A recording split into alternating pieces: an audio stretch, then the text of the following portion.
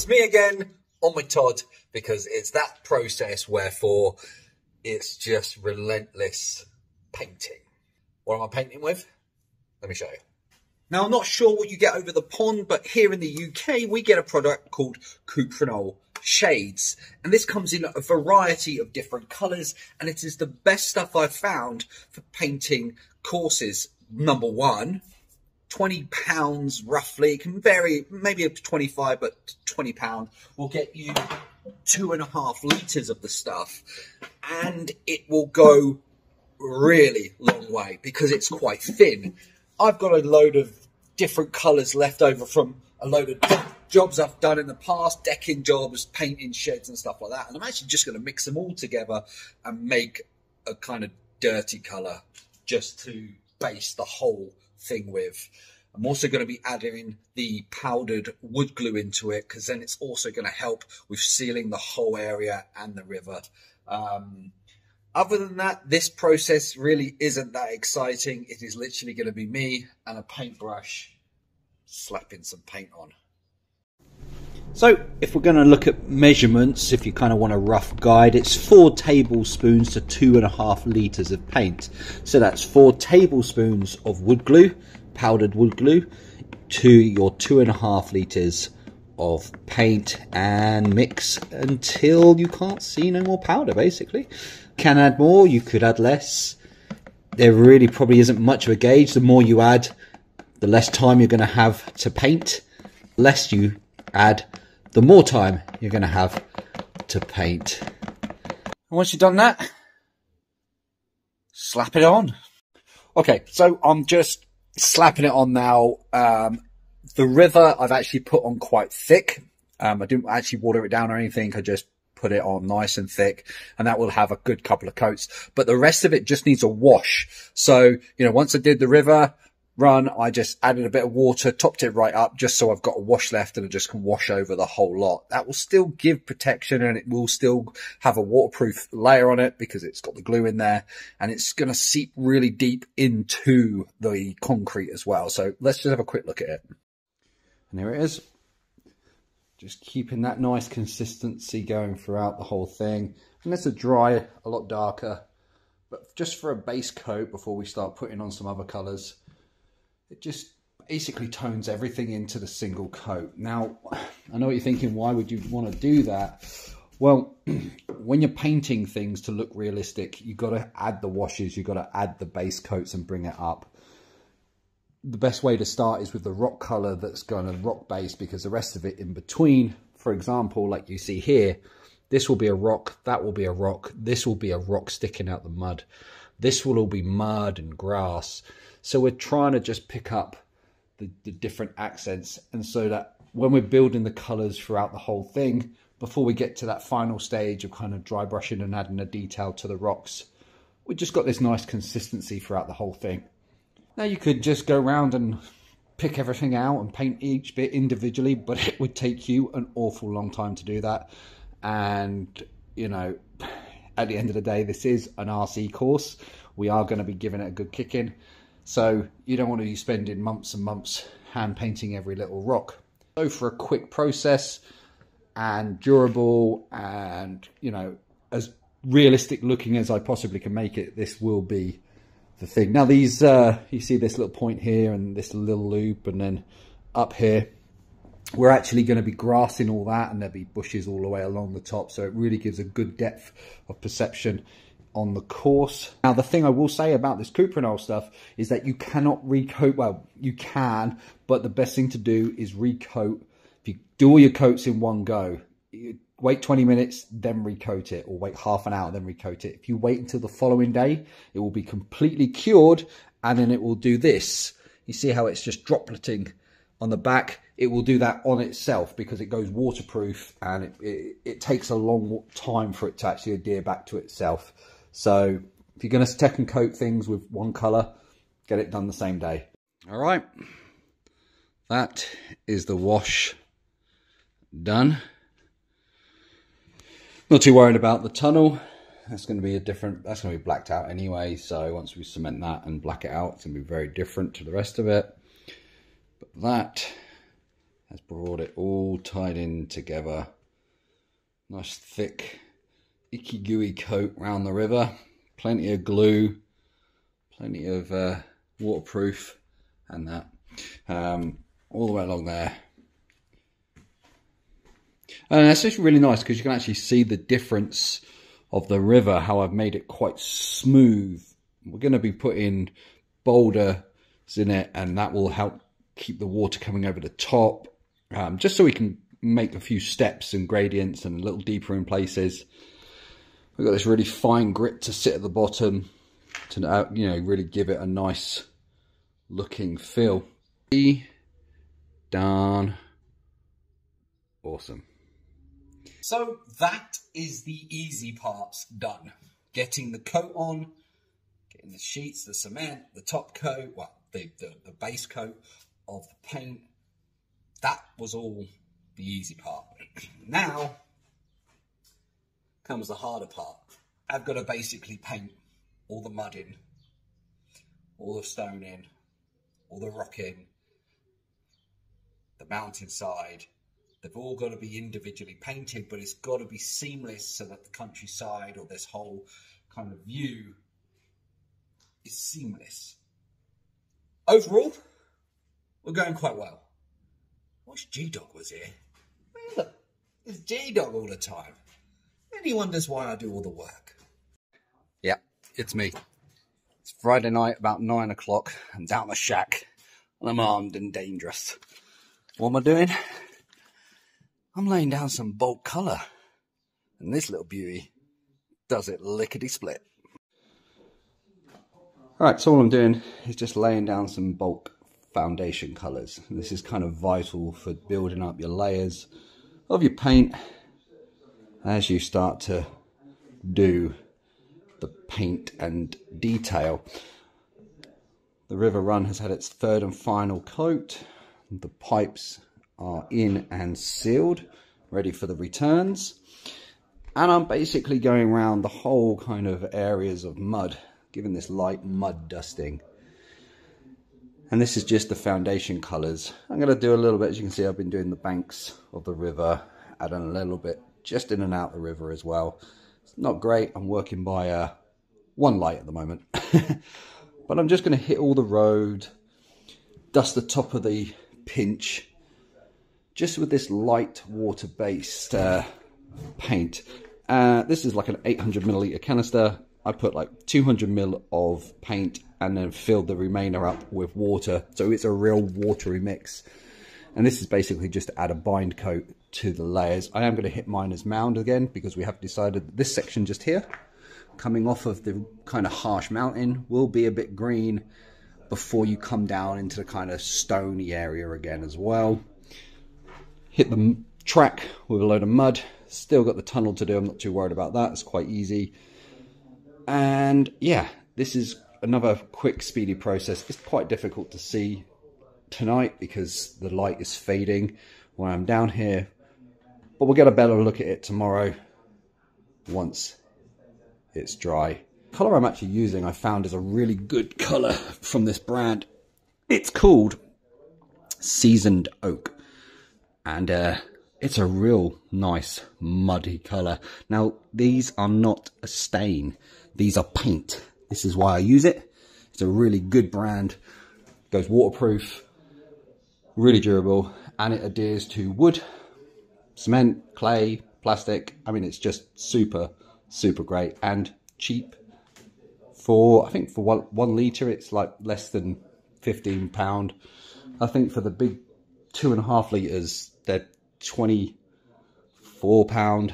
So yeah, it's pretty affordable stuff, especially when you're trying to cover a big area like this. Okay, so this is an Amazon spray tool. They're not the cheapest. It's about £80, but it's not just used for this job. I've used it for doing decking and fencing and everything like that. It's run on a little 18-volt lithium battery.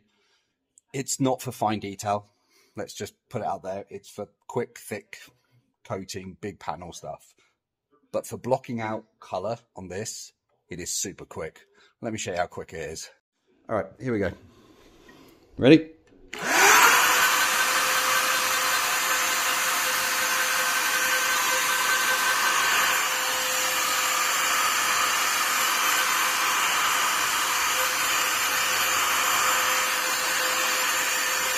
It's that quick. It's all about the tools. You got the tools, you can get the job done nice and quick. So it's about 10 o'clock at night now, and I can barely see in there. I've come into the other workshop to actually film this section because the light's barely existent in there. Luckily, I've just got block colours just to kind of flash around, and then I'm going to call it a night and come back down here tomorrow morning, and Gdog's going to be in tomorrow afternoon, and he's going to rig up some lighting because we only found out last time that we don't have any lighting. And yeah, it's really humid. Who'd think you get this sweaty just spraying a paint gun? Anyway, a little bit more to do, and then I'm going to call it a night. So it's Saturday morning, about 9 o'clock, and I've just come down here to see how it looked after just hitting it with some block colours last night. I was really struggling with light, to be fair. I was working off a tiny little lamp, giving shadows everywhere. Gdog's going to be down here this afternoon, hopefully start wiring up some lights so we can actually spend a little bit more time down here in the evenings. I have a weekend of gigs, so getting down here is going to be pretty tricky. So this is where we're at. Just start seeing the colour coming through now in the areas. This was only a wash. This was a 70-30 mix, so 70% water, 30% paint. And it's just a light wash all the way around the whole area. This slate colour and brown. Just trying to block out the colour before you start adding detail in. Yeah, it looks wicked. It's come up really, really well. Can't wait to kind of darken this right up and then put the whole kind of light grey dry brushing on it. But already it's starting to really take a lot more shadow shape and just start popping on the camera a bit better now. So that's kind of where we're at. Down a coal mine mound again. We're just blocking out a load of colour, getting some brown in there, getting some greys in there. Hitting it with different shades of colour before we start really kind of doing the detail work. Alright, let's have a closer look at this section. Now, I'm not sure if it picks up very well on the camera, but what you can see is this kind of tone here, and then this tone here, okay? Bits there, there's a little bit there. Now that's exactly the same colour, just one's neat paint and one is a wash, and that's kind of how I create the layers coming through. And I just wanted to make sure that it did actually give some type of distinct discrepancy between the two, which it clearly does. And then what I'll go through in this pickup, like here where you see this heavy grain just here, I'll actually dry brush some light grey over that so it looks like stones and grit actually sat on the mud coming through the mud, so you get this nice texture coming through.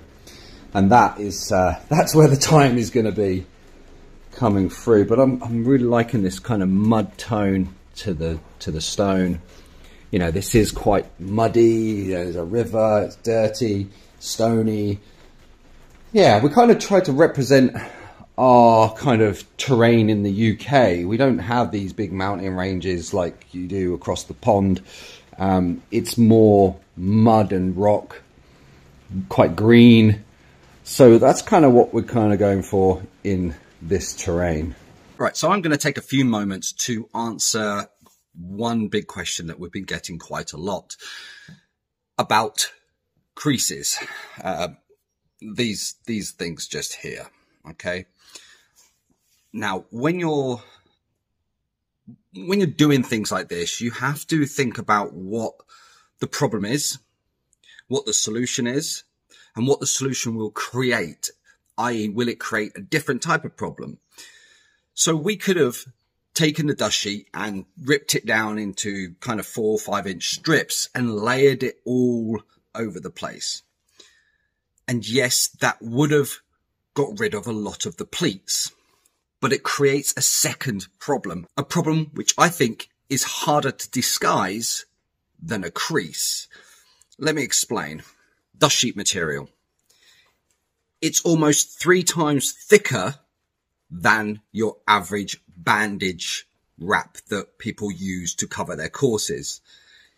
If I strip this down into 4-inch strips, every time you put a strip over a strip, it gets thicker and thicker and thicker, giving you wads of material that you've got to try and paste out and describe. Now, this doesn't flatten down as easy as your plaster cloths. So when you overlay it, there's quite a lot of cement that has to go in to disguise the line. Let me show you. So along this ridge just here, there was a join that joined two pieces of cloth together. Now, to give you some type of idea of what amount of cement I've had to paste, that's the thickness we're talking about. Okay? That's a lot of cement to try and fade out a crease or a join because of how thick the fabric is that we're using. So that when you overlap it, it creates a ridge itself. Now, if I did that throughout the whole of this project, you would quite simply have thousands of straight lines to get rid of. So yes, you will get rid of, you know, a lot of the pleats. You're still going to get pleats by stripping it. Okay, that's definitely going to happen. It's a cloth. It will always pleat. However, trying to disguise lots of straight lines in a natural environment is a lot harder than trying to disguise creases and drapes like this, because you can make this look natural. I can shade all this up so it looks part of the rock fascia. I can't do that with straight lines. And yes, to compromise, I have got this area here, but once this is all dressed up, you're not going to even notice the creases or even that it's tucked away like that. Okay, I did it like that because I needed to tuck it all in. You disguise all that with natural rocks, bushes, trees, grass, logs, whatever you want to do. It's not like we're going to be crawling on it. We can really do whatever we like over there. Starting to kind of low light some of the creases and bring out some of the rock faces and stuff like that.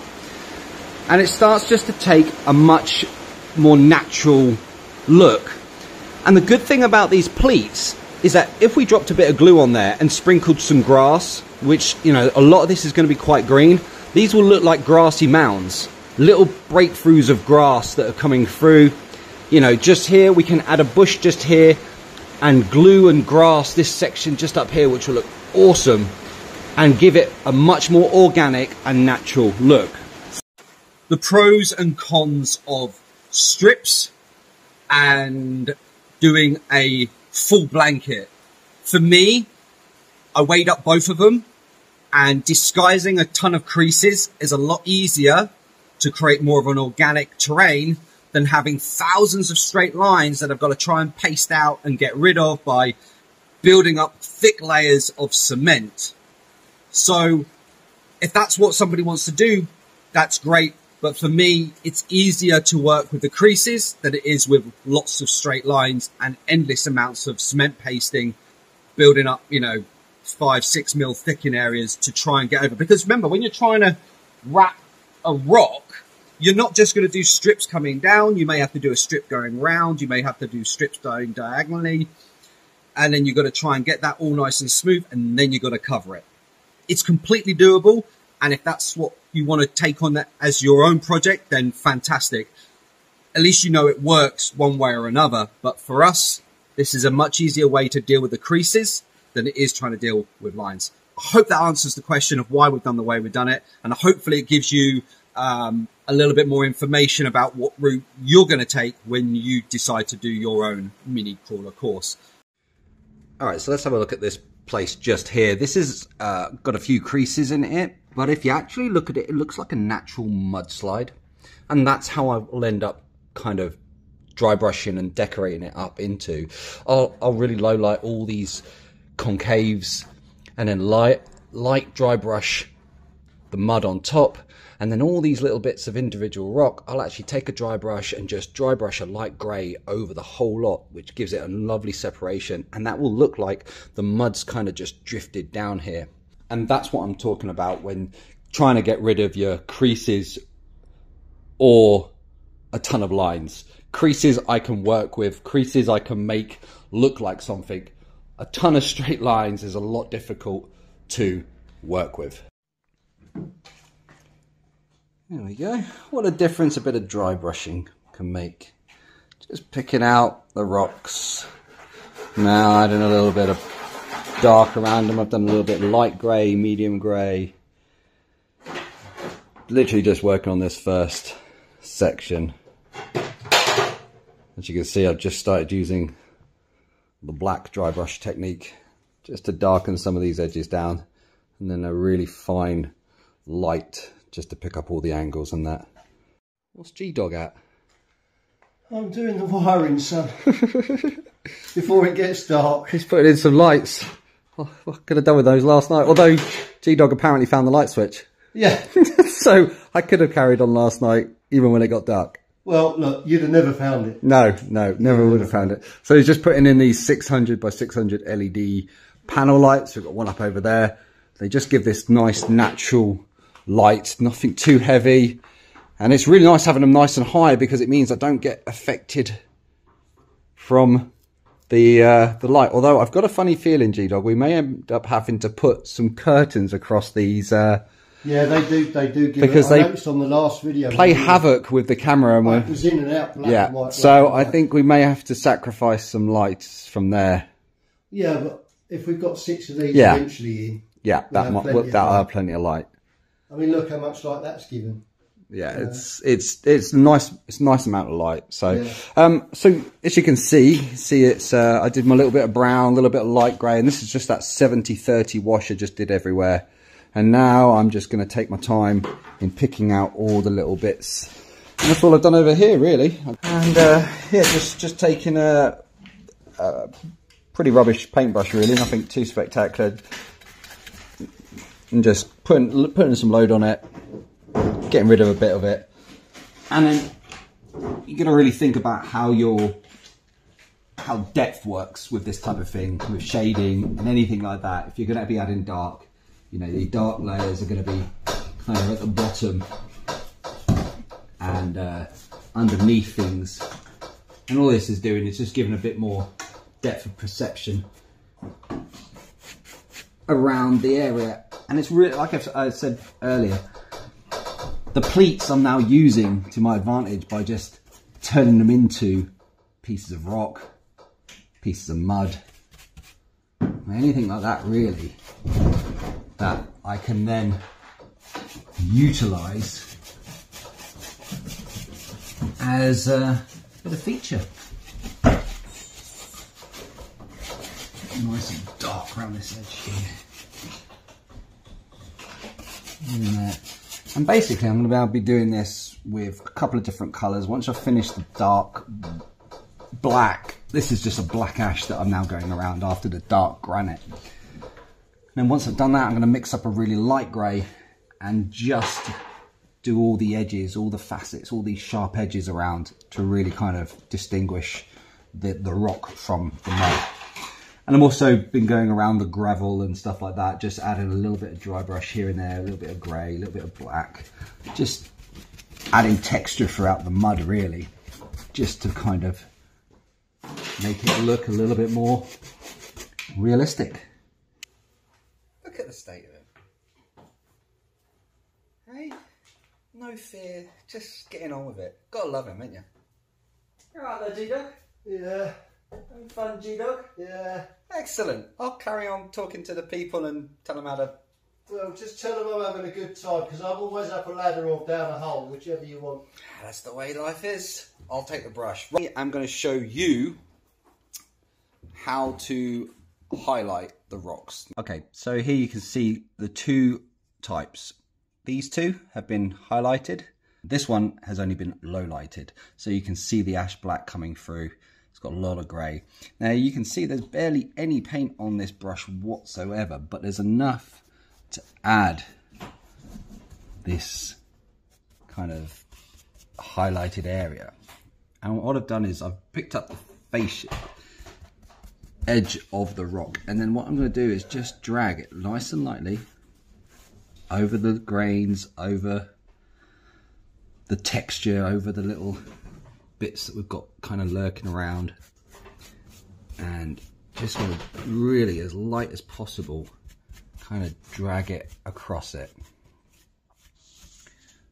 And what that does is taken from looking like that to looking like that. Okay, so let me show you how I'm going to be using these creases to my advantage. If you can just about start making out, I'm just starting to low light right in between the gaps, kind of actually making them pop a little bit more than they actually were, giving a much greater shadow effect, so that actually as they start to come up, they'll have more of a dramatic rock look. And you can see the difference in what I'm doing here. And then what I'll do is I'll then run a nice highlight over the edges of it and really start to make it pop. And you can see the difference. Literally, I've just done this little line here, just in there, and just a little flick just there. And straight away, you're adding depth to it. So it starts to look more organic, more rock-like. Coming along just nicely. Gdog's still mucking around with the blooming lights. Nearly finished. I'm nearly done. You finished with those blooming lights? They're all done and now. Oh, one of them. No time for tea. You said that. I take. You know, No, it's not time for tea. I'm allowed tea. Anyway, what have you been doing? Oh, well, it doesn't look like I've been doing a lot. You haven't? No, although I have taken an ash black and painted every single nook and cranny of this whole You've place. missed a bit. Yeah, I haven't got to the. You've missed You can tell the difference. I haven't got this far yet on the camera, but Yeah, then you can definitely see the difference. Look. You can start to see the shadowing all up here. And the brown's sticking out the top of them. We're going to have some grass. We're going to do some darker patches of brown in a bit. And then this side is just starting to come to life with all the lighting. The dirty donkey. Yeah, that's got stuck. Yeah, that's what's stuck. I'm just spoiling the view with my phone and my eye. Yeah, that's all right. That's good. So yeah, we're getting there. Here is the desk. And there is Gdog. What's that, Gdog? That is Grass. grass. But it looks like sawdust. Well, it's sawdust grass. So what you're saying to everybody, You save your sawdust. when you're cutting timber, save your sawdust. Yeah, save your sawdust because that makes brilliant grass. All right. Well, let's see your magic then. Let's see it happen. The Gdog's about to show you is our top tip for grass.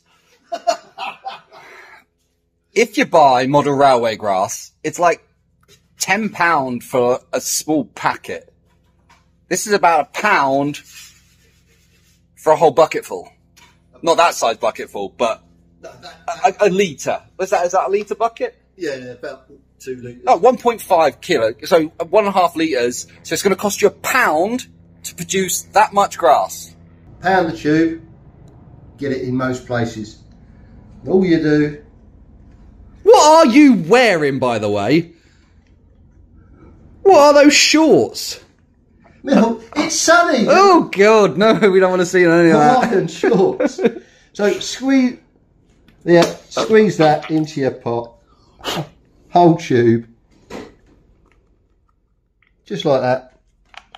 Oh, it's definitely green. Yeah, we're going to make it green. In this one, I've put a little bit of water. Right. Just to get the rest out so I don't waste money. You're tight. So pour that in there as well. Lovely. That way you get it all out the tube. Yeah, I like it. Then you find a stirring stick. This is one Adam's prepared earlier. Here's one I did earlier. It's a grey one. Oh, it's not a bad stick. Then from that, Yeah. get a handful. Oh, 1, 2, 3, 4. Proves I can count. It does. 5. Well done. Half a tub. Okay, half a tub.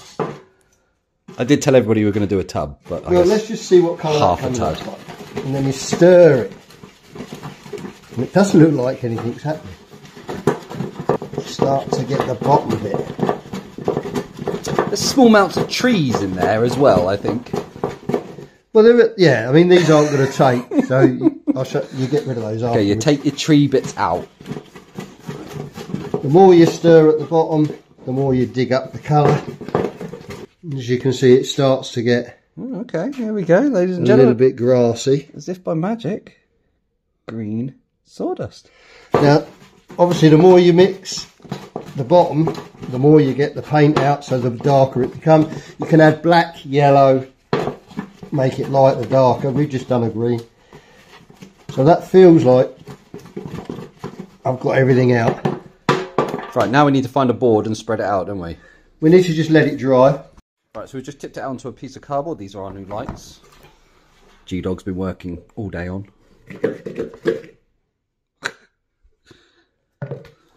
Now, because we didn't add water, you still get white bits coming through. Right. If you add water, that will soak into all the existing all bits. the excess. But we quite like the difference in texture. Now, it is almost dry. But you just leave that for overnight, 24 hours. Should we do the Blue Peter job? Here's ones we made earlier. Where's the other ones? Yeah. And here's ones we made earlier. Just by magic, we've got a slightly dark green. These two look almost the same, but there is a difference. There is slight difference. This one here is a lot lighter than that one because this is a mixture of the two. Now, what you can do with these, if you want to really go professional, super fine, go over to the junk stack. Get yourself a box, tip it in, sieve it. Oh, look at that. And you can see that all the fine stuff then starts to come through, and what you're left with in your sieve we can just throw in the bin. All the stuff that you could more or less throw away. Yeah. And ladies and gentlemen, it is as easy as that. You could put this on your natural rock course if you wanted to. Obviously, we haven't gone all natural. We've gone artificial. We've made it all. But you could use it on your normal rocks from your garden. You know, just put a bit of glue on it. So the question is, how do you even get it on our course? Wood glue. It's what our go-to is. We've got a powder wood glue. We're going to mix up a solution, brush it over where we're going to do it, sieve it over the top, let it dry. The wood glue will suck it up. It will go rock hard and look like a patch of grass. Well, that's the theory anyway. All right, so just your standard wood glue. That's all it is. Yeah, we're using a Gorilla product. You can use any wood glue. Wouldn't recommend using PVA if you've got water like we have. No. And Gdog's three colours. Got his colours of grass. You're very proud. You're very proud of them, aren't you? I am. Yeah. You're super proud of them. Wait till it goes on what you've done. I mean. And then what we're going to do is we're going to pick out some areas. So let's find a nice little spot that I was planning on having a bit of grass, which is just here. So what colour do you want there? So first of all, you're going to want to go nice and heavy with the glue, and then you got to kind of think how kind of grass works.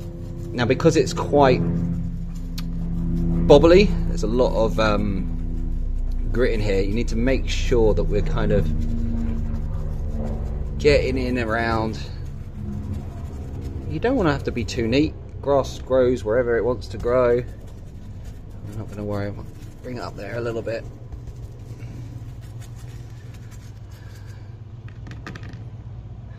Let's get it all along here.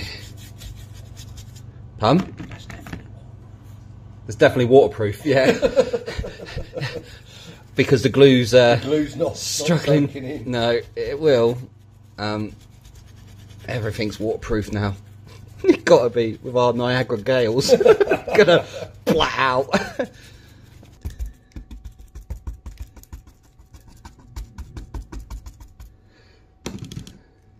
Might as well do it because this is the bit I want, grass. Yeah, so yeah, I may as well get it. Loads of glue on there. Because it's going to go everywhere. You're going to get a lot of wastage of the grass, hence why we've done This is why the sawdust is the cheapest version. Yeah, because if you're going to waste a load, Which you're going to we waste are. 3/4 of what you put on. Yeah. So yeah, this is really cheap. All right, Gdog, work your magic. Oh, seasoning the chicken. I thought he was going to get his sieve and everything out and just start sieving it around there.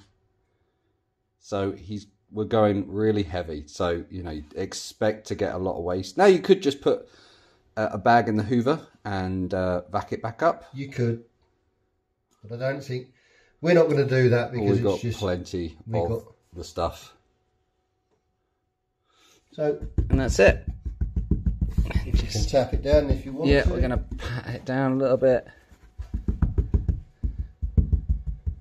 Right, Gdog's going to do his Freddie Mercury impression. I want to break free, yeah. Watch this space. Come on. You who doubted me. I'm just going to suck up the action.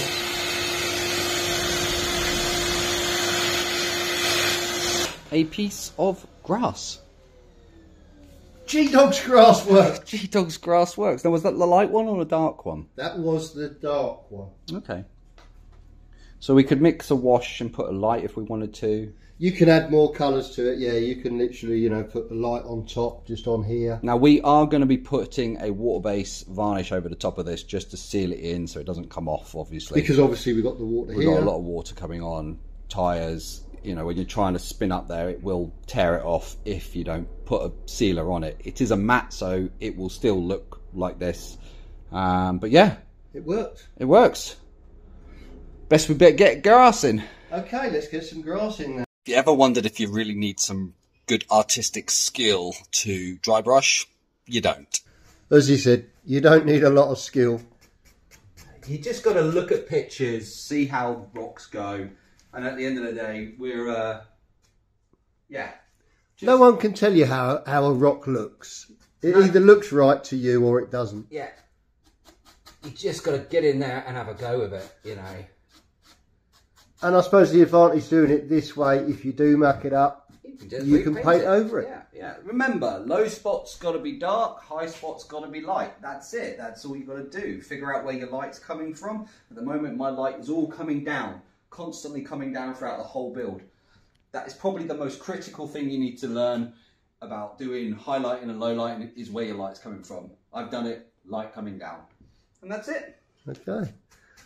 And it is as easy as he's showing you how to do it. I mean, it's not... You don't need to be an artist. You don't need to be Bob Ross. Well, it is kind of a Bob Ross painting. It is definitely a Bob Ross. It's definitely a Bob Ross way of painting, I've got to admit. Bob Ross has been my inspiration He'd be proud of you doing for this. years, you know, and happy little accidents all the time. Oh, we get a lot of them. That's what you got to do, and you know that's what I was trying to say about all these creases. They're only creases until you turn them into something that they're not creases. So now they are rock faces instead of creases. Yeah. Start with your dark, finish with your light. Bob Ross technique. Take all the excess off your brush. Get in there. Have a And go. just like this, just paint. You literally can't go wrong. Because you know anything that your brush is going to touch is the high area. That's it. You're only lightly touching That's it. your high area. Yeah, you're not pushing on the brush, are you? No, not at all. I mean, look how quick that is. I mean, that is just amazingly quick. And looks stunning.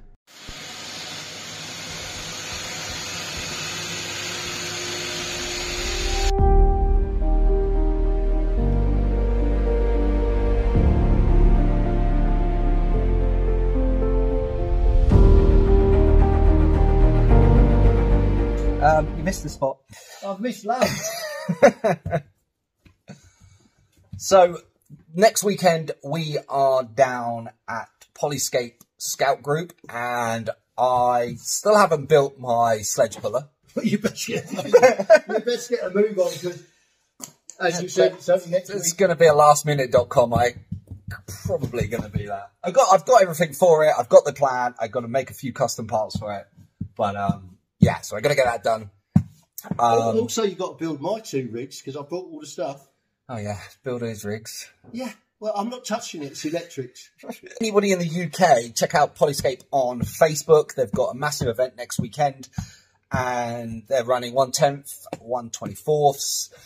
They've got a huge trail, outside scale trail as well, and we're going to be trying out their inspired by reactive terrain indoor 1/24 scale course, which I'm super looking forward to. I can't wait to have a go on that. This episode is pretty much wrapped up. We've done quite a lot of the painting already.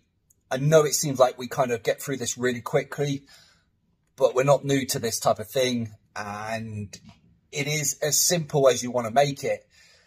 It's not a model railway. It's not a diorama. So to spend days and days and hours painting, we could do, which we could do, but it's not really kind of beneficial, not when it's an RC course. As time goes on, things will be added, stuff will get better and better. If you are joining us to the channel, welcome. And if you're just passing by, then make sure you hit the subscribe button. Hit the like button. And the notification bell, and I'll see you next time.